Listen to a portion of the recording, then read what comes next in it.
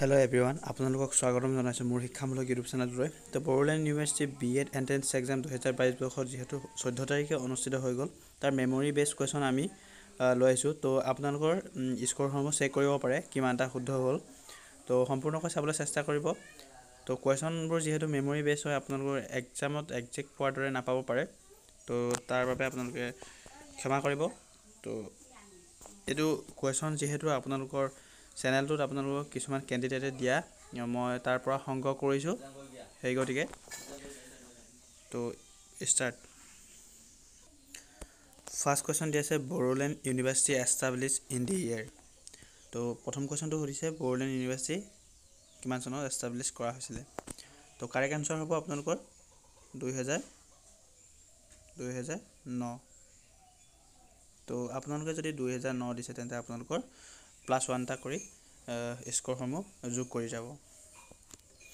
তো next question দি আছে হাউ many diet/B.Ed colleges are there under Bodoland University। তো Bodoland University under diet আৰু B.Ed college কেইখন আছে হেতু কৰিছে। তো কাৰেক্ট আনসাৰ হ'ব 7। তো যদি আপোনালোকে 7 দিছে অপচনৰ ভিতৰত এনেকৈ ৰাউন্ড কৰিছে তো আপোনালোকৰ +1 টা কৰি যাব পাৰে স্কোৰ। যেহেতু এবাৰ আপোনালোকৰ Bodoland ইউনিভাৰ্সিটি বহুতো চেঞ্জ দেখা গৈছিলে তো ক্যান্ডিডেটসমূহ কোৱাৰ মতে আপোনালোকৰ যেহেতু অপচনসমূহত OMR বেস্ট দিয়া নাই তো ডাইৰেক্ট আপোনালোকৰ কোৱেশ্চনতে আপোনালোকৰ যোনটো অপচন শুদ্ধ হয় তেন্তে এই ধৰণে ৰাউন্ড কৰিলেই আপোনালোকৰ হৈ যায়। Next question how many diet colleges are there under Bodoland University। তো Bodoland University আন্ডাৰত ডায়েট কলেজ কেইখন আছে। তো কাৰেক্ট আনসাৰ হ'ব 4খন। যদি 4খন দিছে তেন্তে +1 টা কেৰি কৰিব পাৰে। নেক্সট কোয়েশ্চন দিছে এ লিপ ইয়াৰ হ্যাজ ডেশ ডেজ। তো কিমান 366। তো যদি আপোনাৰ 366 দিছে তেন্তে কারেক্ট আনসার। নেক্সট কোয়েশ্চন চাব IQAC stands for IQAC stands for। তো কারেক্ট আনসার হ'ব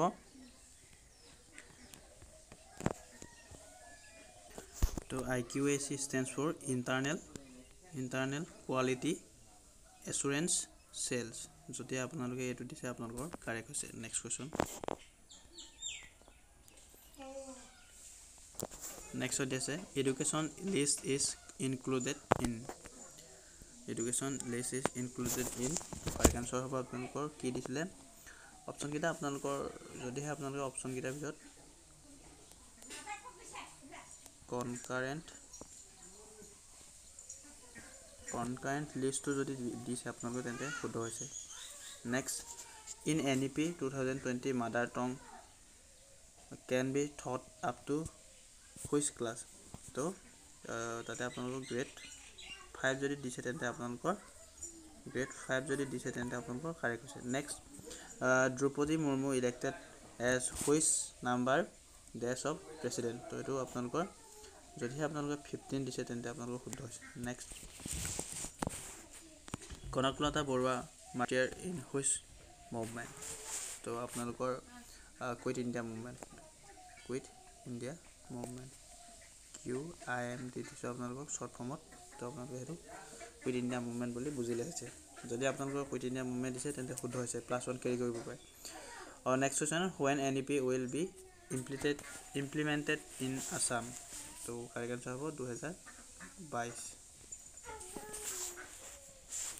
তো নবোদয় বিদ্যালয় has been established for।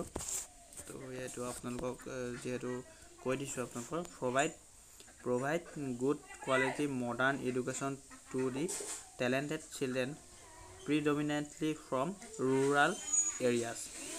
rural areas সমূহত প্ৰতিষ্ঠা কৰিছিলে নবোদয় বিদ্যালয়সমূহ। এটো আপোনালোক অপচন নিশ্চয় পাইছে rural areas সমূহ বুলি। নেক্সট আছে in NEP 2020 10+2 system change to। তো 10+2 চেঞ্জ কৰি কি হলে নিছিলে তো চেঞ্জ কৰিছিলে 5+3+3++4। আৰু আপোনালোকৰ next question who discovered tea in Assam in 1823। তো কারেক্ট আনসার যদি আপোনালোক ৰবাৰ্ট ব্ৰুচ দিছে তেন্তে আপোনালোকৰ কাৰেক্ট আনসাৰ হৈছে। Next ইংলিশৰ question do you take pride তো আপোনালোকে যদি অফ দিছে তেন্তে আপোনালোকৰ ৰাইট হৈছে। তো মনোটনাছৰ অপজিট ৱৰ্ড আপোনালোকে নিশ্চয় কি দিছে? তো মনোটনাছৰ যদি আপোনালোকৰ ভেৰিড দিছে, ভেৰিড যদি দিছে তেন্তে আপোনালোকৰ শুদ্ধ হৈছে। এডভাৰ্চিটি চিন'নিমটো যদি আপোনালোকৰ মিজাৰি দিছে তেন্তে আপোনালোকৰ শুদ্ধ হৈছে। মিজাৰি দিছে তেন্তে শুদ্ধ। তো SWOT ফুল ফৰ্মটো কৰিছোঁ, আপোনালোকে লিখি ল'ব বা আপোনালোকৰ শুদ্ধ হৈছে নাই মিলাই ল'ব। তো strength, weakness, opportunities and থ্ৰেটছ analysis. তো যিহেতু ইয়াত লিখিবলৈ বহুত দীঘল হ'ব, তো আপোনালোকে লিখি ল'ব। আৰু এবাৰ কৈছোঁ, strength, weakness, opportunities and থ্ৰেটছ analysis. Next question চাব। Person who does not believe in the existence of god. তো কাৰেক্ট যদি আপোনালোকৰ অপশ্যনকেইটা দিয়া আছে এই ধৰণে আছিলে, ইগ'ইষ্ট, নেটিভ এণ্ড এথিষ্ট। তো কাৰেক্ট এনচাৰ হ'ব এথিষ্টটো হ'ব right answer. Next UGC establish year. UGC establish ইয়েৰটো সুধিছিলে 1956। তো কাৰেক্ট এনচাৰটো 1956, কিন্তু অপশ্যনত যিহেতু আপোনালোকে অপশ্যনত এইটো নাই বুলি ক'ব, তো আপোনালোকৰ যদি 53 আছিলে তেন্তে 53টো হ'ব correct answer. Next Sourav Bihar আপোনালোক কোনটো নদী কোৱা হয়? কোচি ৰিভাৰক কোচি ৰিভাৰক সৌৰভ বিহাৰ বুলি কোৱা হয়। Next who said A god teacher is like a candle, it কনজিউমছ it self two light way for others. তো কাৰেক্ট এনচাৰ হ'ব doctor S Radhakrishnan. Doctor S Radhakrishnan. এটা আপোনালোকে লিখি ল'ব, Radhakrishnan, doctor S Radhakrishnan. Next who voted for president in India. তো প্ৰেছিডেণ্টক আপোনালোকক কোনে vote কৰে? তো কাৰেক্ট এনচাৰটো আপোনালোকক কৈ দিছোঁ, তো লিখি ল'ব, N electoral college consisting of the elected both houses of parliament. Next question. Jallianwala Bagh who general order open fire. So G Dyer বুলি আপোনালোকে লিখিব, অথবা জেনেৰেল ডায়াৰে আদেশ দিছিলে, জেনেৰেল ডায়াৰ।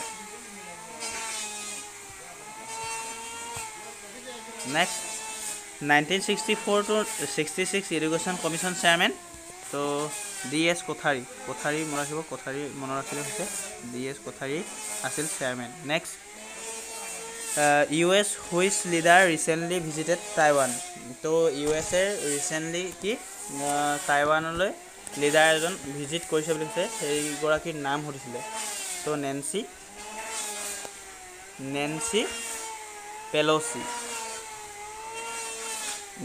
পেলচি আছিলে। Next in dash with Mumbai, Delhi, Kolkata R chief city. তো option দিয়া আছিলে কম্পেয়াৰ, কম্পেৰিজন, কম্পেৰেটিভ, কম্পেয়াৰ। তো কাৰেক্ট এনচাৰটো হ'ব comparison. Next comprehensive and compulsory education under which. তো অপশ্যন দিয়া আছিলে এই ধৰণে, তো কাৰেক্ট এনচাৰ হ'ব SCRT। নেক্সট কুৱেশ্যন ইংলিছৰ আছিলে, হি said to me I am ready. তো আপোনালোকৰ হি ছেইড টু মি আপোনালোকৰ নেৰেশ্যন নিশ্চয় সকলোৱে গম পায়। তো হি ছেইড টু মি আপোনালোকৰ হি told me that he was ready। এইটো আপোনালোকৰ শুদ্ধ ফৰ্মেটটো। নেক্সট মেডাম মেফি চেলিব্ৰেটেড। তো এইটো মেডাম মেফি আপোনালোকৰ 31 জানুৱাৰী হয়, 31 জানুৱাৰী। Next A team scent to the colleges R নাক বা NAAC4। তো কাৰেক্ট এনচাৰ হ'ব আপোনালোকৰ টিম ভিজিট।